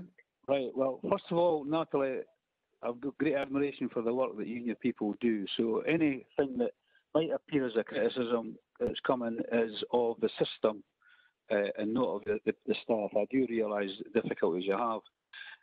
But my concerns are when the council allocates a person who, as I say, is on life downward spiral, could be terribly ill, really mental issues. And strangely enough, to put them in the high flats appears to be kind of favourite at the minute. Kenny's shaking his head, but I hope he's going to hear me out here. I've been dealing with a case in Lorna Binney's ward, and I don't know if Lorna's been involved with it, but Pat Reid has, where a person was placed in exactly 1 year ago this week. Well, people's lives in that block of flats have been a misery. One couple in particular, as I say, I've not seen the Herald, but the gentleman in the house has got very bad eyesight. His sight's very badly impaired, and his wife's health has deteriorated in the last year immeasurably. The council have tried to put in carers and things like that. Carer was to go in overnight, and then once the carer said, well, that's fine now, I think everything's all right. So they disappear, and then all hell breaks loose. These people are in that situation because, in my view, the council put somebody in a house that they shouldn't be in. So the person that's ill shouldn't be in that house because it's affecting his care, and it's also affecting the care of other people. Now, Kenny did say about the same issues, that there are letting issues in some areas. They're letting, I forget the word, Kenny, but it means we do set lettings in certain areas to deal with problems. I've been dealing with another problem in my own ward that's been going on for about 5 years. And when I met the housing staff, I met Kenny's colleague, and I said, look, maybe we need to look at this corner here, because there appears to be a lot of problems, as I say, with people in life's downward trend. Flat refusal under no circumstances will you look at that. So my concern is for Kenny and Natalie, but the housing staff in general. It's the council that's created the problem, and trying to manage one problem, the council have created the problem in Greenbank Court. There is no question about that. So what is the answer? That's what I want to know, both from Kenny and yourself. What is the answer when I meet these people later today? What am I going to say to them? I think the answer is the end is in sight. Do these people have to move, or do we put the person who is ill into a proper place where he should be? Because this is the council creating this problem through no fault of their own, because I do know that they've got to allocate houses, but you've surely got to take a bit of greater care than that. Thanks, Convener. I think, Kenny, I think you wish to come in. Yeah, and firstly, just for me to clarify, I certainly am not brave enough to shake my head, Councillor Goldie. It was difficulty hearing you on the phone at the time. Apologies. Absolutely not. No, you're absolutely right in regards to the changing environment that we live in, and it's been highlighted earlier from various councillors, and one of the things that's certainly part of our Falkirk plan is our mental well-being. The other issues that we deal with now, we'll all be pleased to hear with on the call, is that we're all living longer as well, and that provides its own issues as well and support. And certainly from the last information that got at the Mail males are actually catching up on females as well. So I don't know if that's good or bad, depending, going forward. But that does come with additional health issues, and we do work much more closely with our partners in health and social care and making sure that we get the right support for individuals. We have a transparent allocations policy. We very much, our policy, we look at our qualities, we make sure that we can do the best as far as we see it for everybody involved. But you're absolutely right, we are in difficult times now, and things will go on again, but I think it all comes back to where we as multiple services work together to support all individuals, but also make sure we can do that at the most earliest opportunity to try and alleviate any of the issues. Natalie, do you wish to say anything? We'll respond to cases on an individual basis, but I think Mr Gillespie's covered the principle. Thank you. I see that Alison and Lorna are wanting to come in, but Dennis, do you wish to raise anything else while you've got the floor? Well, I feel like a recipient of the service now. Both Mr Gillespie and Natalie have spoken, but the answer when I go and see these people today is, well, nothing's going to happen, nothing new. It's just your life's going to be a misery for the rest of the time you're in this block. That's not good enough. And I should stress, when I said the council caused the problem, this is not a normal allocation. This is a person who requires great medical treatment, and I'm quite sure there'd be a great deal of thought into why he was placed in that block. But so I'm going to leave here today and say, sorry folks, nothing's changing. Yeah. Okay. Well, pass on now, I think, to Alison.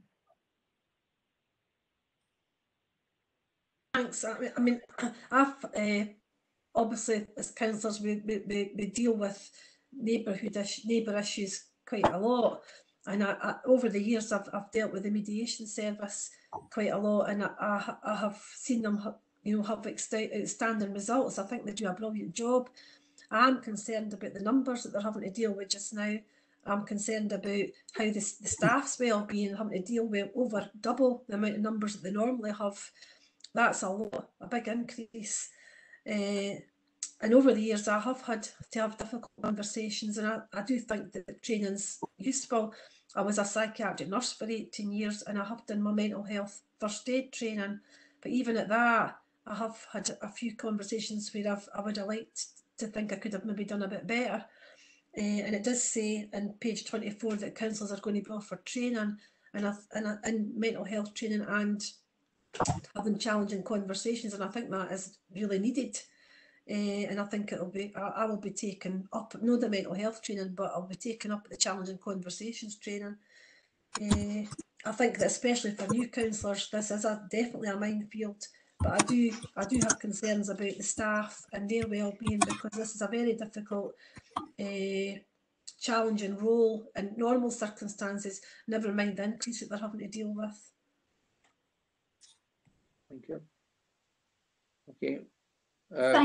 Thank you, Councillor Black. The staff wellbeing has been a priority across the whole of housing and communities, and we have provided additional training for staff, which is in relation to the Empowering Healthy Minds, which was previously FIDAM. It was a 20-hour course, and it really was aimed at helping people not only support their client groups, which at the time was primarily through the role for support for people, but also help them to manage their own well-being. So that's one way that we've tried to support that, and we will be rolling that out to all housing and community staff over the coming months.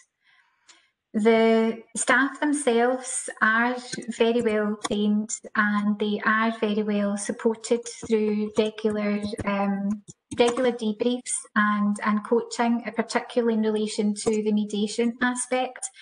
But you're right, not being within their workplace next to their colleagues is something that we have heard across the service. People are feeling the impact of that. But the way that we're trying to respond to that is supporting each other in different ways. But thank you for highlighting that it is a good job that they do, and it definitely is a trying one. And I'm sure training will be arranged for members as soon as we're able to, when restrictions ease. Are you going back in, Alison? Say that I recently took part in a political mentoring course, and we did role play, etc. online, and I found that really, really useful. I found the role play was actually easier to do on a one-to-one basis on via screen than it would be in reality. So I think that this is probably the ideal time to get training for counsellors, you know, and dealing with, you know, having challenging conversations, because it's actually easier to do it online, and I'm sure there must be somebody somewhere that does training on that. I'm happy to take that as an action. Okay, thank you. Lorna, do you wish to come in? Yes, I just want to come in actually and be very complimentary. You know, I've had quite a lot of dealings with conflict resolution, and just recently in my ward, I had a very difficult case that had been lasting a long time, and I was so impressed by one of the officers, because it's not black and white, it's not straightforward, it's extremely complex, and it's about believing either party. But behind that, you've obviously got to get the evidence there before you can move forward, and sometimes that takes a lot of time. So I do understand reasons why they can take longer and things like that. But the only thing I was going to say is, with regard our communities and with regard antisocial behaviour, it will be quite good to find out the percentage perhaps that is connected to mental health issues. It might not all be with regard that, and with regard mental health issues, and if the officers have been trained in these matters to a degree, I wouldn't imagine they'll be as professional maybe as mental health nurses, etc., because that is a professionalism. How quickly are you able to get people the help from our partners for any mental health issues that have? Because obviously that would help obviously the conflict that is there at the present moment. Is that not for you, Natalie? Is that something you can answer? Yeah. Thank you. Councillor Binney, can I just clarify what question? I know you've made a number of points there, but was there a specific question? Yes, there was a specific question. When you've got a case, in actual fact, and you identify it's perhaps maybe a mental health issue, how quickly can you get that support from the partner who could provide that support to the actual person? And obviously, if they get that support, that might help their complaint about antisocial behaviour. Does that happen? If you know what I mean, they've maybe got a mental health issue, and for example, if you get them that support, if they get a little bit of help, that issue has maybe disappeared. Yes, I do. Thank you for clarifying that.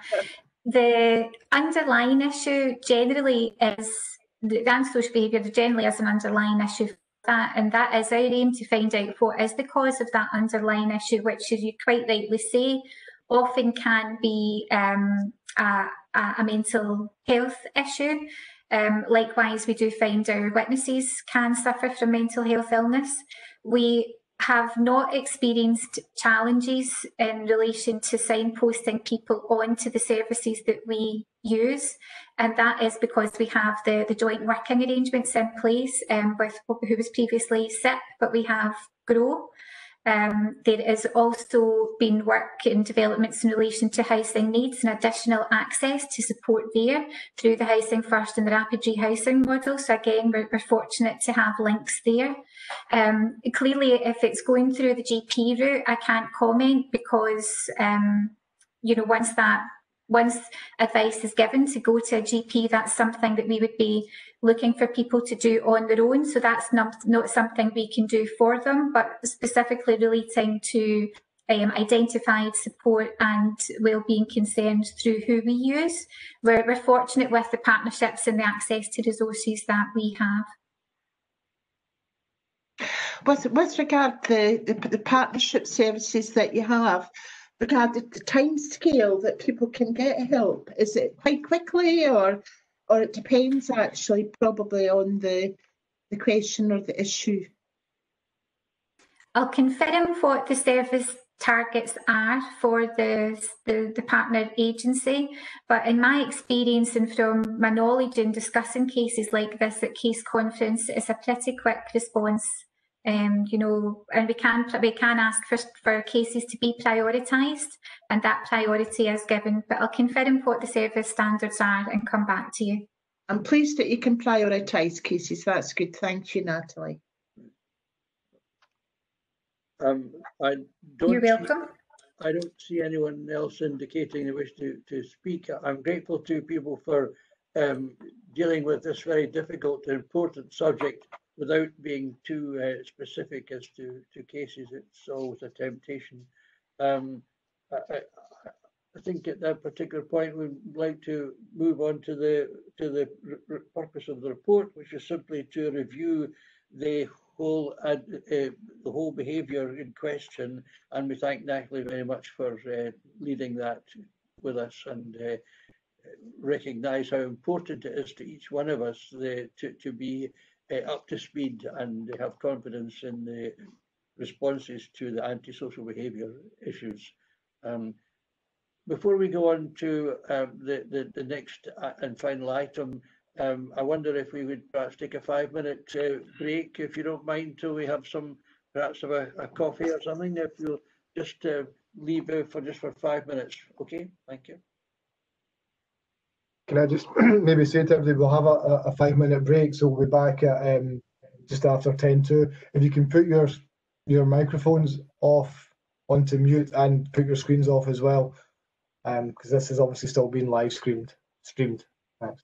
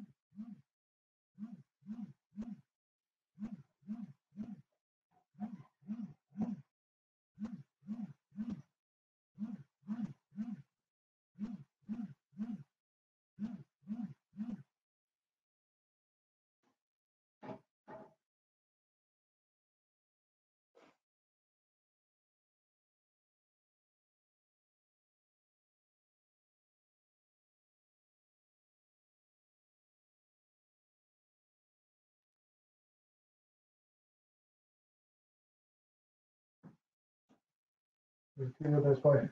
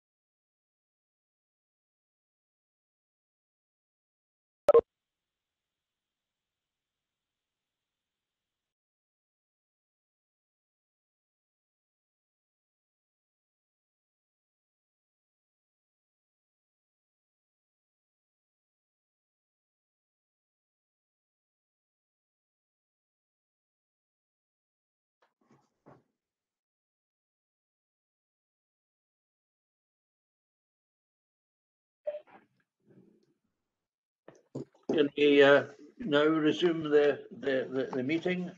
Turn to agenda item 7 on the complaints annual report, and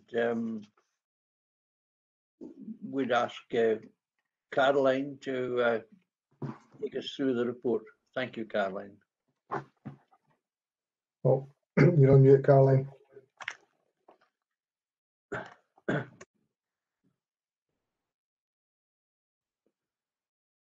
Caroline, can you hear us, and can you unmute? And I think I'm unmuted now, convener. Sorry for that delay. Thank you. Good morning, everybody. I'm here to present the Council's annual complaints report for 2019-20. As you know, we're required to produce this by the Scottish Public Service's Ombudsman, and it reports against the indicators set by the Ombudsman. The Council's complaints procedure, as you know, is a standard one that's used across all councils in Scotland, and it has 2 stages. The first stage is for complaints to be responded to within 5 working days. If that's not possible, it goes to the second stage, and the responses need to be submitted by 20 working days. The third stage of that, if people who complained are not satisfied, they have the opportunity to take their complaint to the Scottish Public Service Ombudsman. This report and the accompanying appendix demonstrate what our performance has been against the timescales and against the other indicators set by the SPSO during that time period. The report itself just kind of takes a bit of an overview of some of the relevant points in relation to our performance, and the accompanying appendix is into a bit more detail. So I'll talk briefly through the report, and I'm assuming you've all had a look at the appendix, and if there's anything in more detail that you want to ask me, that's absolutely fine. The considerations that the Ombudsman has set in terms of our performance indicators are complaints received per 1,000 population, the number of complaints closed during the year, complaints upheld, partially upheld and not upheld, our average response time, our performance against timescales, the number of cases where an extension to the timescales has been authorised, customer satisfaction, and learning from complaints. And as I said, Appendix 1 provides detailed information setting out our performance against these indicators. There's no national benchmarking, or no recent rather, national benchmarking information available in terms of complaints, but it's fair to say that when there has been performance information nationally, that we have compared kind of in broadly similar or better terms to the average across Scotland. During 1920, the council received more complaints per 1,000 population than we had received in the previous year, but despite that meaning that the burden in terms of responding to complaints is greater, our actual performance against our timescales is either better or the same as it had been previously. We've set out in the report the areas of service that generated the most complaints in terms of, I suppose, the top 10 areas of complaints. And the highest one of those was household waste collection, followed by housing repairs. In terms of household waste collection, the number of complaints went up fairly significantly during that year, but actually it tipped into both the implementation of the burgundy bins across the council and also because this period just about moved into the early stages of our response to COVID, when we were making a lot of changes to waste collection, and that because of the services generated additional complaints of what we would expect. So I think when you're looking at the number of complaints that we received over that year, you might want to take that into account. And as I say, even though the number has gone up, our response to them has remained broadly in line with what we've seen in previous years. In terms of our performance against timescales, 89% of the stage 1 complaints were closed within the 5-day deadline, and 63% of our stage 2 complaints were closed within the 20-day deadline. And in both cases, these are improvements on previous years. In terms of the stage 2 complaints, actually we don't have that many complaints that go to stage 2. Only 75 went to stage 2 in 1920 and 62 in 1819, which means that broadly speaking, we're dealing with the vast majority of our complaints within the 5-day work time period, which I think is pretty good. At 4.6, we talk about the top 10 areas for complaints, and they're listed there for stage 1 and also for stage 2. One of the other indicators from the SPSO is customer satisfaction, and in previous years what we've done is we've done broad surveys of people who've complained and asked them whether they're happy, not so much with the outcome of the complaint, but just how they were dealt with when they complained, and in terms of communication with them, and whether we got back to them in time. We haven't been able to do that this year for understandable reasons. We felt that it wasn't really appropriate to start asking people about this when we were dealing with the ongoing COVID situation, but it's something that we very much got firmly planned to pick up next year. We recognise that we have to do a bit more work on that. The other thing, indicator that SPSO has is learning from complaints, and that's set out on a service-by-service basis in the appendix to the report in terms of what particular services are looking to do. For example, housing and Terry will know about this, to set up a customer focused team to look at this area in detail and to work on improving responses.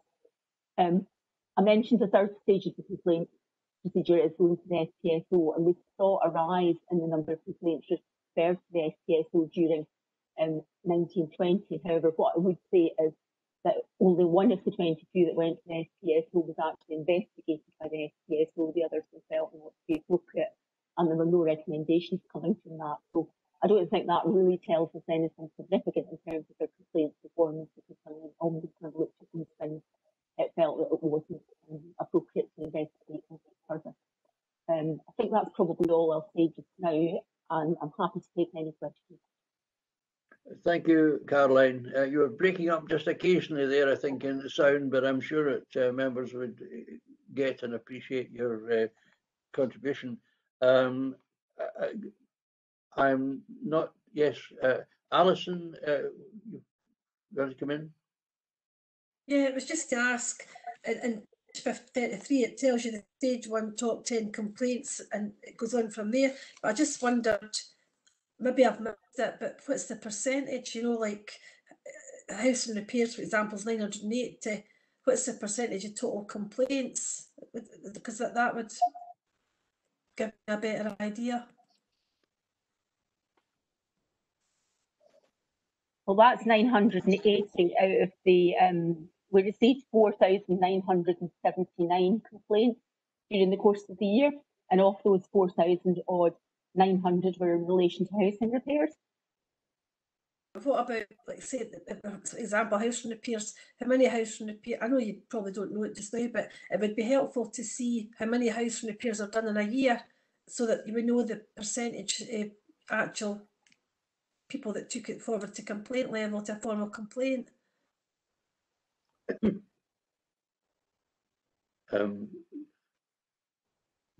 Just as an example, just maybe for a future report, so we would know, you know, that what percentage of the actual total amount of housing repairs done, how many people felt they had to go and make it a formal complaint. I think Kenny's wanting to come in there. Kenny, can you come in there? Yeah, sorry, convener. I did look at that, and I'm very lucky and fortunate, Councillor Black, that I did the maths on that, and it's actually just over 2.2% of the repairs, the complaints, of the total number, just about circa 50,000 repairs that I mentioned earlier. So we do get 2.2% of complaints of repairs bespoke to that.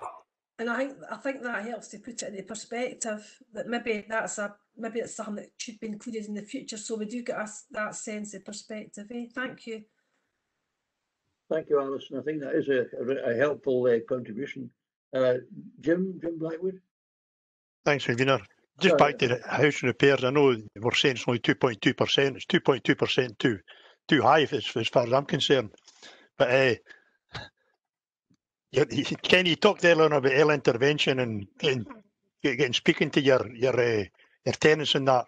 Will early intervention see a reduction in complaints about housing repairs?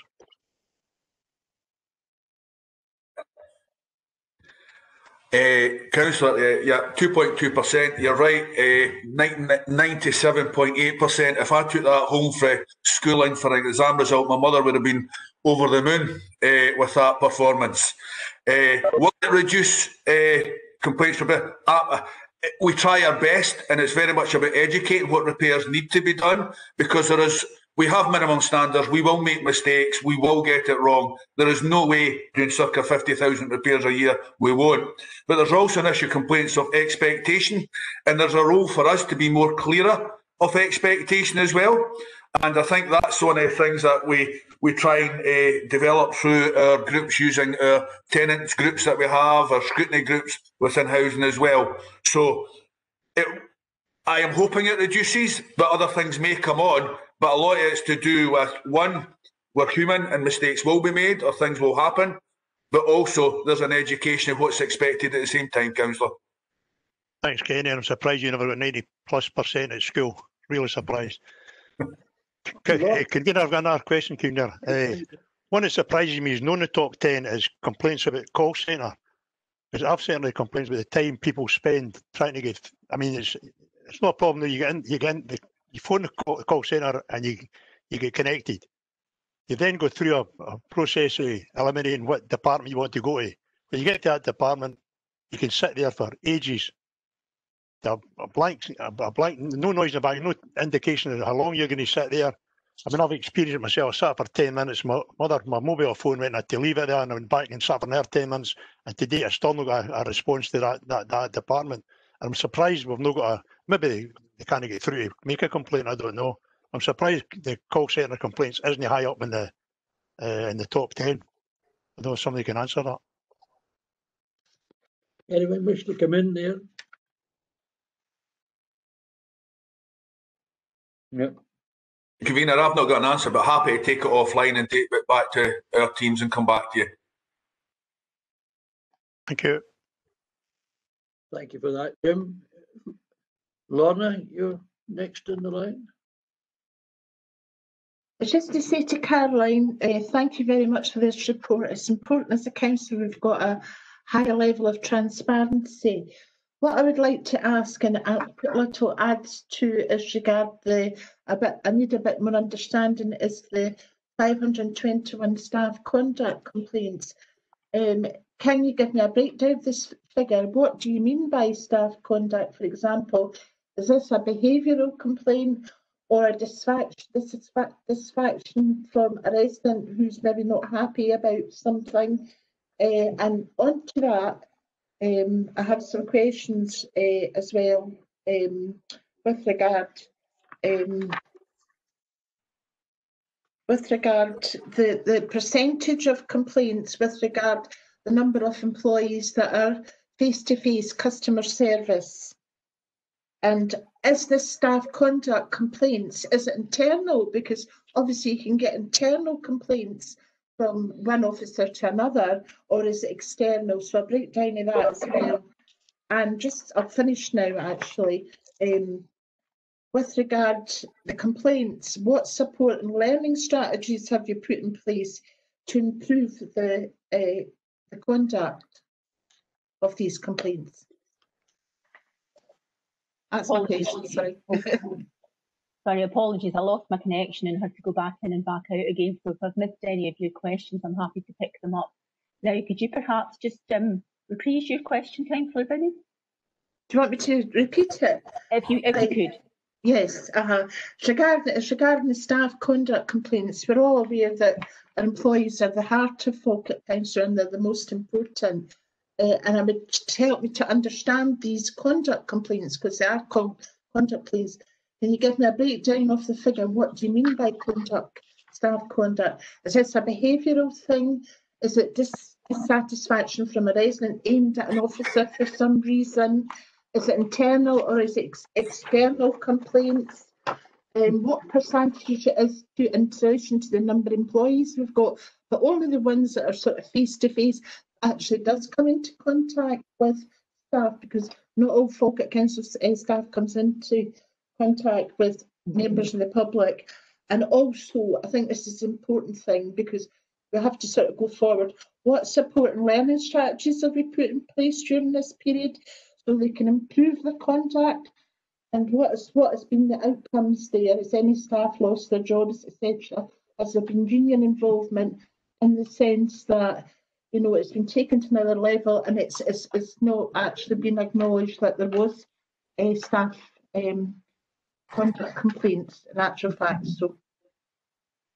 Thanks. I mean, I think that's an excellent question, Councillor Binney, and you gave it an advanced sight of it. And one of the things I suppose that we identified is we probably aren't good enough at recording what's sitting behind that. All our complaints are recorded in the customer first system, but it's quite high level in terms of what it's recording at the moment. So in order to actually get behind the complaints, they would probably need to be looked at individually on a service basis.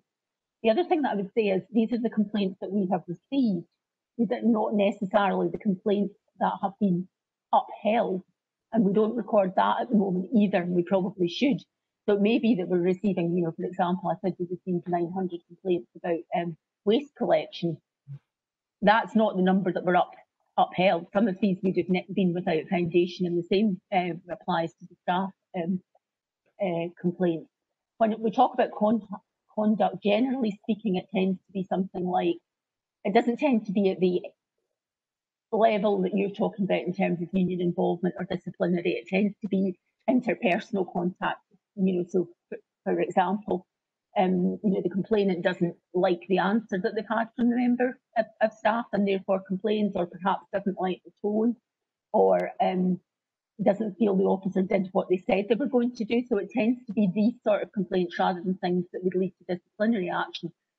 One of the things that we had planned to do earlier this year, but just due to circumstances we didn't do, was to just have a bit of an overview and look at what we were recording and see if we could improve what we were recording. We were going to set up a group to do that, but events overtook us. However, we're just about to get that going again, and that will have officers from all services on it. And I think that the point that you have made, I've already fed back into that group to say that that's something that we really need to be doing some work on a cross-service basis. And as I say, that group will get going fairly shortly, and the plan is that it meets twice a year, and out with that kind of has a Yammer group, so lessons learned and things like that can be shared internally. So we don't have the information that you are requesting at the moment, but we're on the case. Thanks very much, Caroline. It's very important the staff get support and learning strategies so we can all improve as a council, so we can help our communities. Thank you. David Balfour. Thanks, convener. Yeah, the contact centre was mentioned. I myself have tried contacting the contact centre through the day, and it can take a long time to get through. However, putting it in context, if anybody's ever tried to phone Scottish Power, then we're doing not too badly. What I will say though is, out of ours, when we phone the out of hours contact centre, you get through quite quickly, and the staff are extremely helpful. So just to mention that, they've been very, very good. So I've got a couple of other questions now. Page 33, you've got this top 10 complaints. We've got other, if we could get a wee bit more info on what kind of things that is. And then the ones below that, it's got like council tax account inquiries. Is that actually a complaint, or is it just an inquiry? Are they all classed as complaints as well, or? Not necessarily. It would depend on the nature of them. I don't have the detail of that, Councillor Balfour, but I can certainly go and speak to Revenues and Benefits and just get a bit more clarity on that for you. And in terms of the others, as you can imagine, because of the number of services that were provided across the council, there's a huge amount of variation in the other. But again, if you want me to have a look and just get some examples of different types of complaints that we're recording under that, I can certainly do that. Yeah, it's just to see on the list below where it says other, it's just to see if inquiries are actually being classed as complaints there, or just a wee bit more clarification on it. Well, there's definition of that in our complaints procedure, and I suppose a request for service wouldn't be classed as a complaint, but if somebody had received a service and they weren't happy with it, then that would be classed as a complaint. So that's quite defined on the complaints procedure. So I can send a link out to members just so that you can have a look at that and just see how we're interpreting that. Yeah, that'd be useful. To a large extent, that's not coming from us because that's enshrined in the standard complaints procedure produced by the SPSO. It's got a definition of complaints in it, and by and large, we try to adhere to that, and that's what staff are working to. But sometimes, as you'll appreciate, it can be quite ambiguous. Yeah. Okay. Yeah, if I can get a wee bit info back, then that link, and maybe a wee bit info on some examples of the kind of complaints that are coming in. Can certainly do that. Thanks. It may well be, David, that in actual fact the top 10 complaints are the system they're being rather hard to themselves. The complaints department are being rather hard on themselves, and possibly some of the inquiries are just simple inquiries and not actually complaints. I'm sure they get enough of these without adding to the list. Does someone else wish to come in? Convener, Oh yes, right. Convener, thank you. Convener, sorry, but can I just interrupt before Councillor Spears speaks? The way that the standing orders for these meetings are set up, unfortunately, Councillor Spears and Councillor Bowes, who were on the call, aren't actually able to take part in this discussion. They were allowed to take part on the first part, which is performance, but for this part, they don't actually have a voice at the committee. So unfortunately, Councillor Spears can't ask questions at this point. And it's something I should have said at the end of the item, so apologies for that. Thank you. I'm sure Robert will find some other way of bringing his points to the attention of the appropriate officers. Can I just make one comment that I suppose it's a complaint really. The report, the brochure that's copied there at the back, if that is in actual fact real size, then we ancient people have considerable difficulty reading it. I personally gave up trying to read the detail on that. It's just, the print is just far too small. Perhaps in actual fact that's not the real size of the document itself. Caroline, can you put me at ease on that one, or perhaps can you accept the fact that the print is so small it's almost unreadable to me? I'll check it. I mean, what we tend to do with it afterwards is we put it on the website, but I'll make sure the print size is increased before it goes on the website to make it more legible, because I agree with you, the typeface is pretty small. Be appreciated. Thank you very much. It's a good point. Thank you. Thank you. Does anyone else wish to come in on the item? If not, I can only ask that we note the report as presented, and thank Caroline very much for her contribution, and thank all officers indeed for the support they've given to the Scrutiny Committee today, and thank you all for your attendance.